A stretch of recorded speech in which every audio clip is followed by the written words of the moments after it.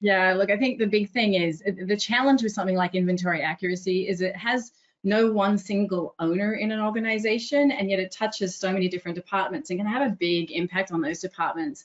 And while the tools to fix it might be IT tools, it's not necessarily, we're seeing a big trend towards multi-department funding, right? So it's not necessarily the CIO who owns the entire budget for it. You need to get your buy-in from your e-com team, right? Because they want to reduce overselling and underselling because that makes their numbers look better. You need to get buy-in from your store ops teams, right? Because they want to make sure they're providing a great employee experience and customer experience inside the store.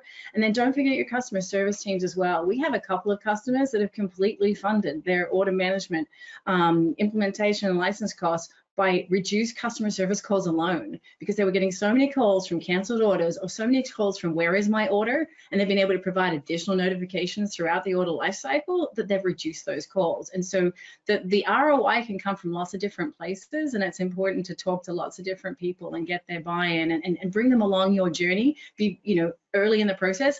Otherwise, that journey has to start all over when you go to procurement, and that can just take a really long time to get the job done.